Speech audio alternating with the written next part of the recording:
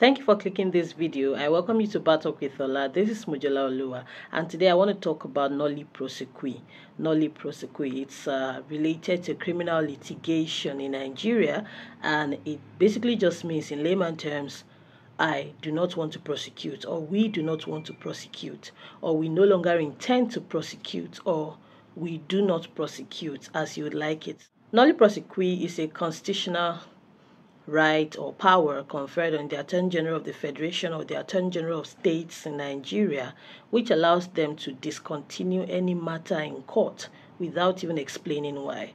So a criminal matter might be going, or it could be armed robbery, murder, or rape or stealing, whatever, before a court in Nigeria. And the Attorney General could just show up in court and tell the court that the state no longer wishes to prosecute the person, in which case the person will then be discharged. So I'm going to read the portions of the Constitution that provide for Nolle Prosequi to you. I'm going to read from Section 174 and Section 211 of the Nigerian Constitution.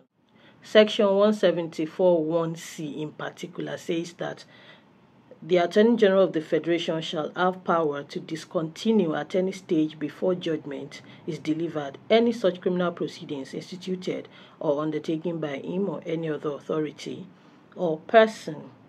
And 2 and 3, subsections 2 and 3 explain further. The powers conferred upon the Attorney General of the Federation under subsection 1 of this section may be exercised by him in person or through officers in his department.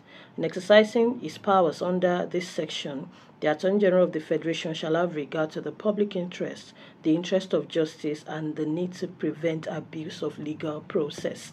Let's go to section 211. 211 subsection 1C also says, the Attorney General of a state shall have power to discontinue at any stage before judgment is delivered any such criminal proceedings instituted or undertaken by him or any other authority or person. 2 and 3 says, the powers conferred upon the Attorney General of a state under subsection 1 of this section may be exercised by him in person or through officers of his department.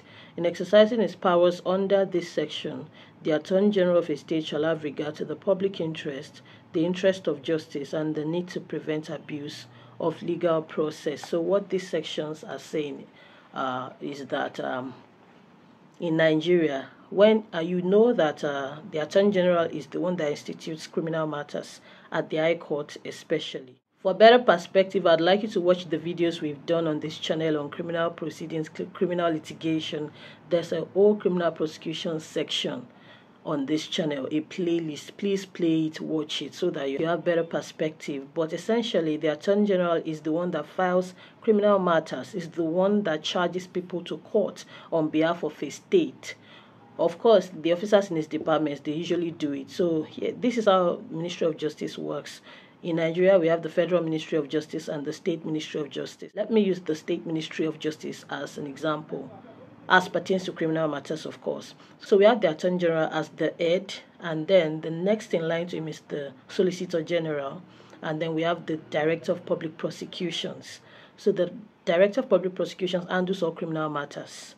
So he has officers, state counsel, senior state counsel, chief state counsel, principal state counsel, all manner of state counsel, and deputy directors under him.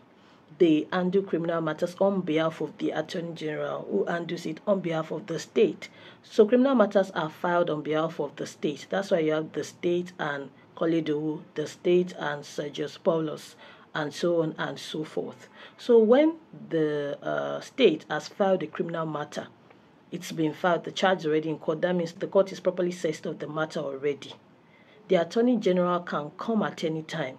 So he can come personally, or he can give written authorization to any of the officers that I've mentioned to go to court and discontinue the matter and tell the court the state no longer wishes to prosecute. So we are no longer interested in this matter. And thus the court will discharge the accused person, the defendant. Now that's just a discharge, not an acquittal. That means that outright acquittal will not avail the person. I've talked about outright acquittal when I talked about pleas, taking a plea, how to open how criminal trials are opened. Please watch the video on arraignment for better understanding on that. So the Attorney General can come and tell the court, we no longer want to prosecute this person, and the court will discharge the person. If he's in court personally, he can say it by mouth, and the court will record it and discharge the person. And if he's not in court, he can give written authorization to the Director of Public Prosecutions or to any other Deputy Director or any of the State Council to go to court and discontinue a matter that the state no longer has any interest in pursuing the matter. Now, they may give reason or they may not give reason. But the Constitution guides by saying that it should be in the interest of, the country or the state. That's if it's a federal if it's at the federal level or the state level.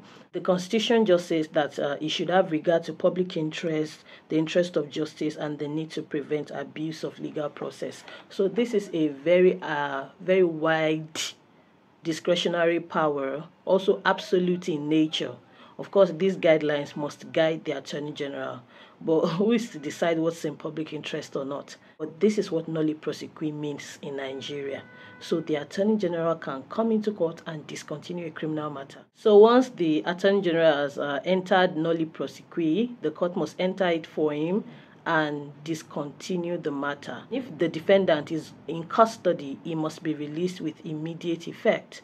Or if he's on bail, all his bail terms and conditions must be, done away with, and is now free unconditionally. But it is a discharge. That means that the same Attorney General's office can come and try the person for that same offense. They just need to bring a different warrant and prepare fresh charges and all of that. But that is not an acquittal. It does not mean that the person is innocent or did not do that thing. It just means that the state decided that they don't want to prosecute the person at that time. And they may never prosecute the person again, but they might also come back again. But that would be on fresh terms, fresh charges, and, kickstarting the whole process again, not using the old things, the old charge and all of that they've used before. But it is a discharge, not an acquittal. And it is an absolute power. That's all I want to talk about in this video. Make sure you watch the playlist on criminal prosecutions in Nigeria. I will see you in my very next video. Toodles.